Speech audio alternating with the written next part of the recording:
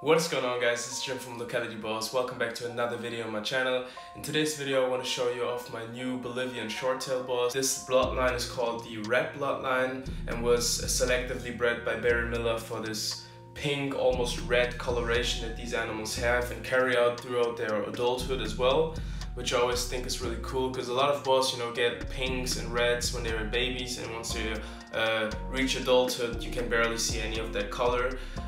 These guys actually keep most or a lot of that red coloration that you can see right now, and they also have this typical amarali pattern, very peaked saddles, thick overall body build, and then this tiny short tail that you can see right here. Another characteristic that these amarali boas have is this pit bull like head shape, very strong jaw muscles that these animals have even as babies. As you can see, I hope she holds still so the camera can focus on her head a little bit, but you get the idea. And I just wanted to show you off this group that I got now. As I said, I got two males and a female, and this is the female. She really expresses a lot of that red coloration, and she's different. When I pull out the other animals, you're going to see the differences in each individual animal, and I think it's really cool if you have a group of them to have some variety of looks in your group. And yeah, I'm very fortunate to get a group of these guys, and I haven't seen them a lot. I've seen a few people working with them in the US, see them on Instagram or on Facebook sometimes, but this bloodline is fairly hard to come by. They're similar like your Orange Crush bloodline that also originates from Joe Terry's Bolivian imports, and then were selectively bred for this orange color. It's the same thing here. They just display a lot of coloration for your Bolivian short-tailed boas. Now I'll show you the males now in a second. So this is male number one. He stood out for me because of his overall speckled look.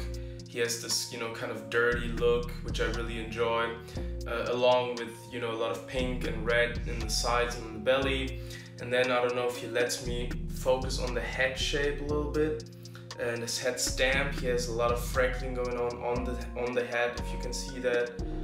Might put a picture in so you can see, because he's kind of active right now. But yeah, he's an awesome animal. He also grew very well since I got him. He was kind of small, but he's developing really nice right now. And here again, as you can see, this is where they get the name from.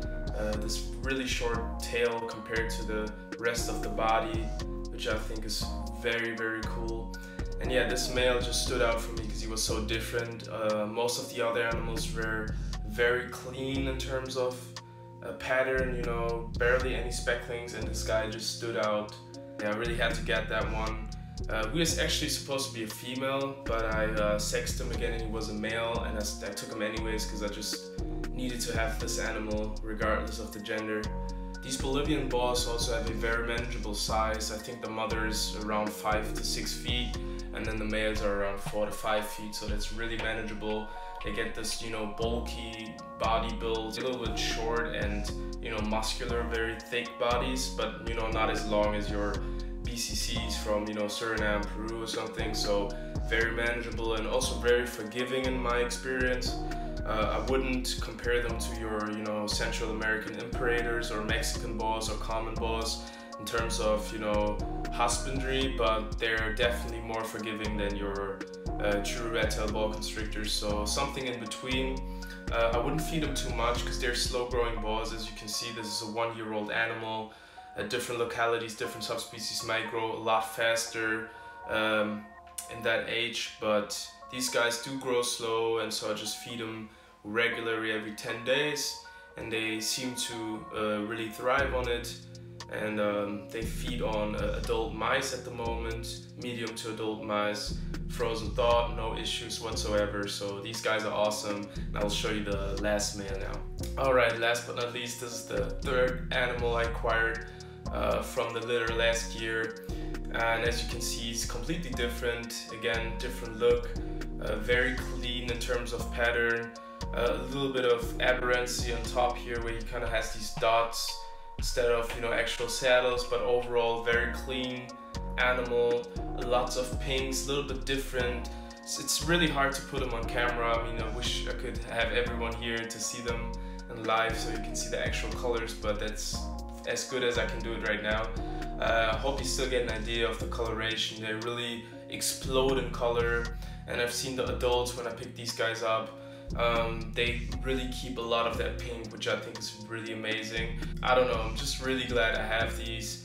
I had to add them because I fell in love with amaralis really after I've kept them, the first pair of them, and ever since I really enjoy this bloodline. I put a lot of research into my amarali projects, and yeah, it's really a dream come true to work with these guys and with this coloration. I might add another bloodline or two to have more variation in my stock, but these guys, I don't know, they're just so much fun to me since I got them. These become one of my favorites just because of that color, and overall their temper is also really nice. They hold on a little bit, they're kind of squeezy, but awesome animals, and I hope you enjoy them as well. Make sure to follow me on Instagram. I'm a little bit more active on Instagram lately, post a lot of reels and photos, so make sure to follow me there. The link will be in the description. Also, if you haven't already, please subscribe to my channel.